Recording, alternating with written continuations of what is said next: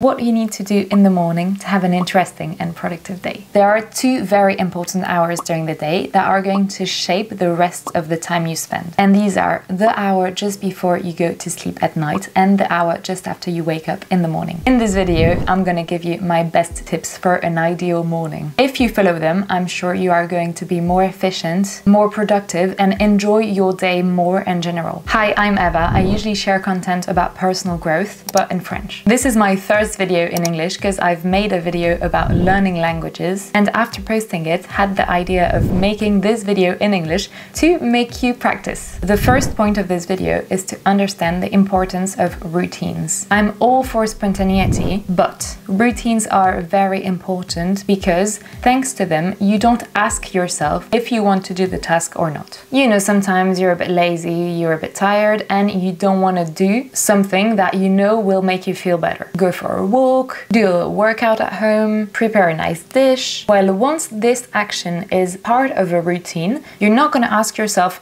do I want to do it? Do I not want to do it? Because we know the answer to that question. The answer is usually, no, never mind, I'll do it another day. But once it's settled in a routine, once you are used to doing it and your brain knows that, for example, before going to bed, you have to brush your teeth, it knows it. So it takes less effort to actually do the action. It's easy to get it done because you don't think about doing it, you just do it. This is why if you want to go to sleep earlier than usual and you want to create this habit of getting to bed before midnight, for example, then it's gonna be harder the first few days. But once it's settled, once you are used to going to bed before midnight, it's gonna require less energy from you to get it done. The second thing is to have a consistent alarm routine. I'll tell you mine, for example, if you need inspiration. I put my phone, ideally I think it would be better to have an alarm clock that is just specialized for alarms and which is not a phone, but I still haven't taken care of buying one. So for now I use my phone. I set the alarm, I put it in plane mode. Personally, I don't want my phone to be next to my head at night,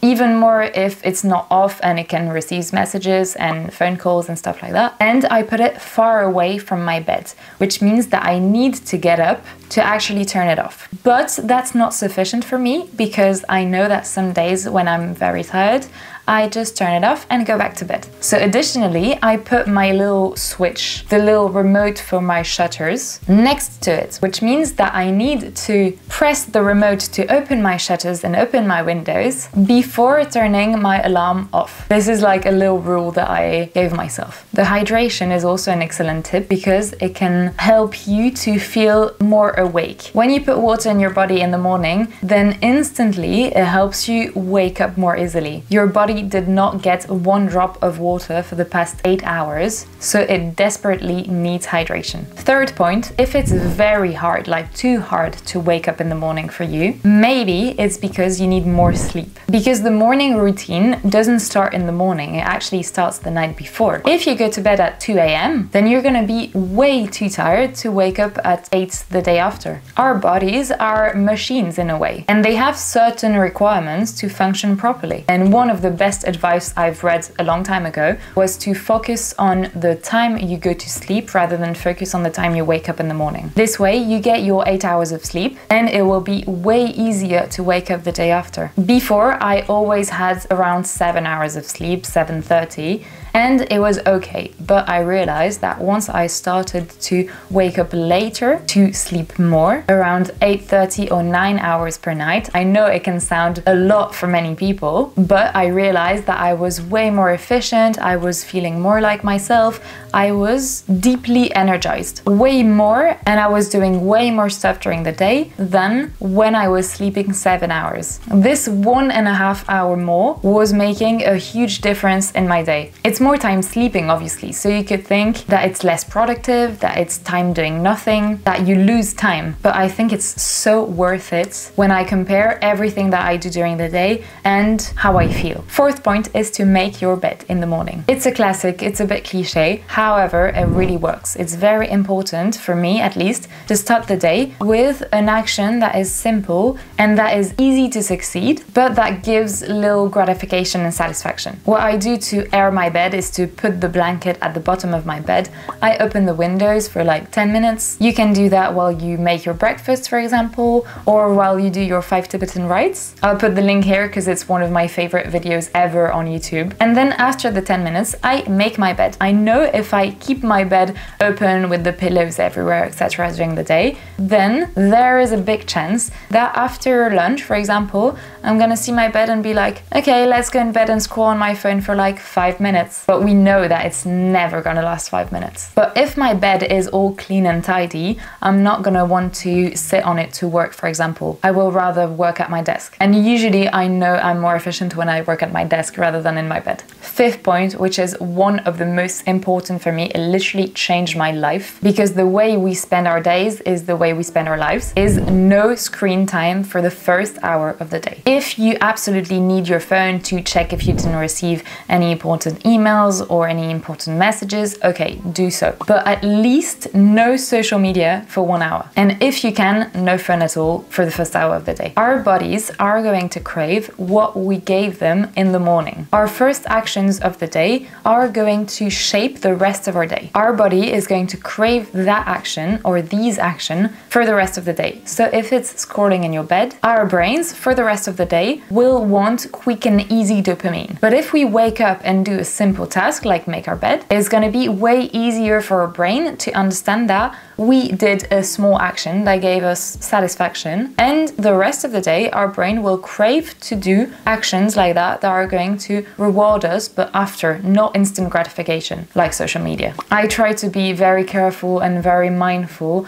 about these first 60 to 90 minutes in the morning. Usually, since I put my airplane mode during the night, I just don't turn it off for the first 1 hour, and even if I see the messages a bit later, then it's fine, like it won't change anything. And it helps me to not see my notifications, because I know that if I turn my airplane mode off and I see all the notifications coming, then I will want to just have a quick look and see my emails and see my messages and quickly reply, and the beginning of my day will be a bit of a rush and it won't be the nice, calming, peaceful first hour that I need to feel more energized for the rest of my day. 6. Plan your day the night before. I know some people love to do the journaling and the to-do list in the morning, and that's okay if it works for you, but I noticed that I'm way more efficient if I plan my day the night before when I'm in my bed and I'm journaling about, you know, why I'm grateful for my day and stuff like that. Then I will also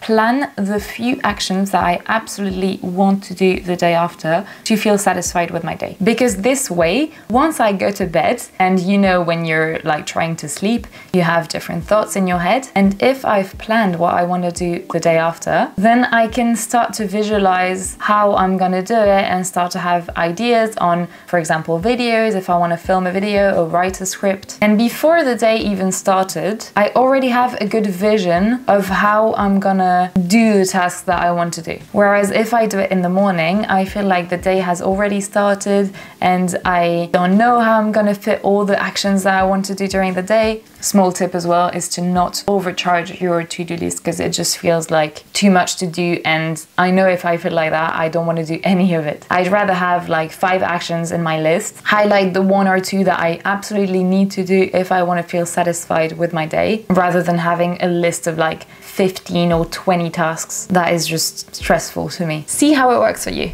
7. I'm not gonna tell you to eat breakfast or not. I'm not gonna say anything about breakfast because I know that some people hate it and can't even think about food in the morning. I know some people love it. Personally, I like it, and it's one of the reasons that make me want to go out of bed in the morning. There are different ideas and conceptions about what is a healthy breakfast. And I feel like sometimes it comes in trends. For example, at the moment, I know that on social media, we hear a lot that it's very important to get protein in the morning. That's what I hear everywhere at the moment. So now people usually show eggs and even mushrooms, like salty breakfasts. So I remember a few months or years ago, the trend was with raw fruits and yogurt and granola bowls. I know this was very trendy at some point, and everyone was saying it's very important to have fruits in the morning, etc. So I think that regarding the food, there are a lot of do's and don'ts that change over time. So what I would advise is just do what you want. I personally prefer everything that is as raw as possible, so not transformed, basically. Even if it's cookies, fine, but I prefer to have cookies that I made the day before. But you can control what's in it. The ingredients, the quantities you put in, etc. For example, I would advise to avoid certain types of cereals which are highly processed sugars. If it works for you and that's what you like and that's what you want to do, that's fine. But I know that personally, I'd rather have like homemade granola made with oats, maple syrups, nuts, cashews, pumpkin seeds, honey and fruits. That's the type of breakfast that I love and that makes me want to go out of bed. But see what works for you. If you prefer salty stuff, you could have eggs, beans on toast. That's the typical thing that I hated before living in the UK. And once I started living there, I absolutely loved it. Bread and avocado, whatever works for you. Regarding coffee, I hear a lot at the moment that it's better to avoid coffee in the first hours of the day.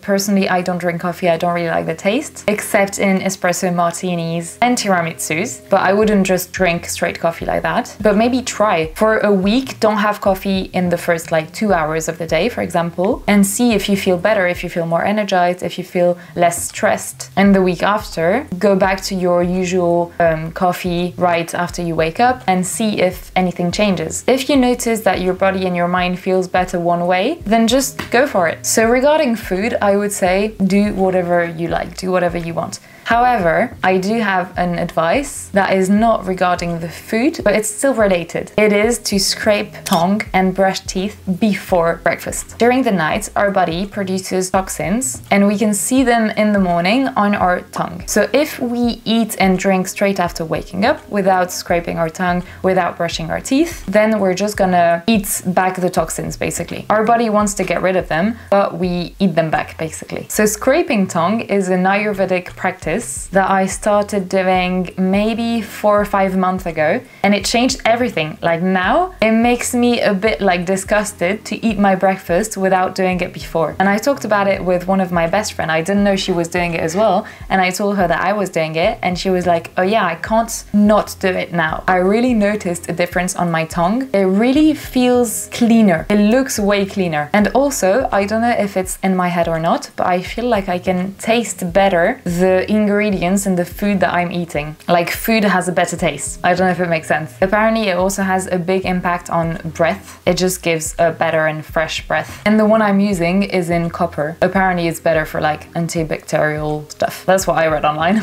8. Keep it simple. I wake up, brush my teeth and scrape my tongue, drink some water, make my bed. Sometimes I do the little video of 5 Tibetan rites, but it literally takes between 5 and 10 minutes. And that's it. It's literally like a 3 steps morning routine. Each takes approximately 5 minutes. So in total, my morning routine is never usually over 20 minutes. I think morning routines with like 12 steps are cool, but I know that if I start that, it's just gonna last like 3 days. I know I'm going to do it for 3 days and be super on it and love it, and then after I'm gonna be too lazy and I'll be like, oh, it's too long, it's too complicated. So keep it simple, but keep doing it. A 3-step morning routine every day is way better than a 1,000 steps morning routine, but like 3 days in a month. And you know, at the beginning of each month, you're like, okay, it's a new month, I start again, and then you end up doing 3 days again. So no, if you do the same thing over and over and expect different results, that's not gonna work. So change your routine, only choose like 3 specific things that you absolutely want to do in the morning, very simple things, and stick to it for like longer than at least 3 weeks, like 21 days. And I assure you that you're going to see some results and some changes. 9, no shower for me, usually in the morning, except on holidays or when I'm not in the routine, or when I wake up late or on the weekends, whatever. But usually I 100% prefer to shower at night. After a long day, usually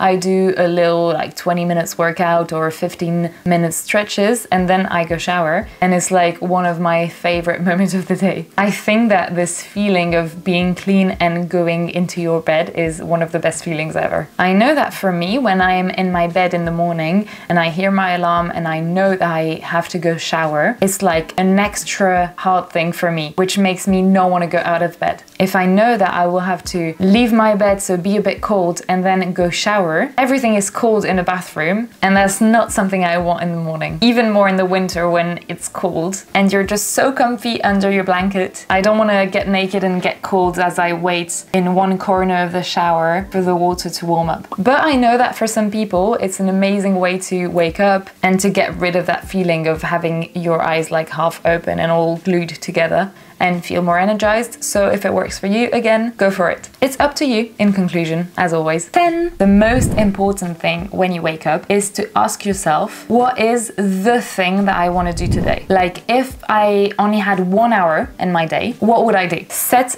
like one priority, and if you do that, you're gonna be at least half satisfied with your day. Because I know I tend, for example, to do all the things that are easier to do, but that are not my priority, and then the hours go by, and in the evening I'm like, I didn't do what I wanted to do. I just filled my day with other tasks, but I didn't do the important thing. So even if you have a list of like 8 tasks, choose the one that is the most important, like your priority. Now that we're done with the tips, I'm gonna give you the vocabulary that I used in the video, and your task, if you want it, is to listen to this part of the video at least every night, like once before going to bed in the evening, at least for 3 days. This way, it's spaced repetition and our brain works really well with that. Our memory is way better if we do little sessions of like 5 minutes rather than one big session of like 1 hour. In 3 days, you'll know all these words. Shutters remote. To air your bed. 1 drop of water. A balanced breakfast. Recipes. Personal growth content. To shape the rest of your day. Requirements. Properly rather than worth it. Thanks to